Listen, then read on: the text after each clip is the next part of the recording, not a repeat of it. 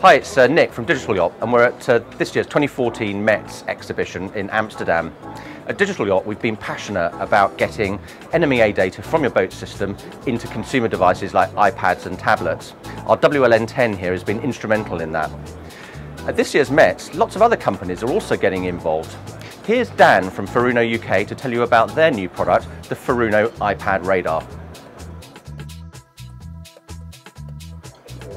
Hi, I'm Dan from Furuno UK, and today we're going to talk about our new First Watch wireless radar. The radar itself is a very small 19-inch radome. It's 4 kilowatts.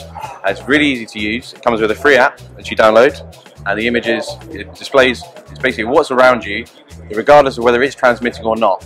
So from a safety aspect, it picks up buoys and small fishing marks without the need for them to be transmitting their position to you, which was what AIS would do. So as you can see from the app, it's really easy to use. Simple in and out, on and off. This really helps you in the fog at night when you're trying to get back into your harbour and you can't see exactly where you're going. The radar will help you to get straight in there.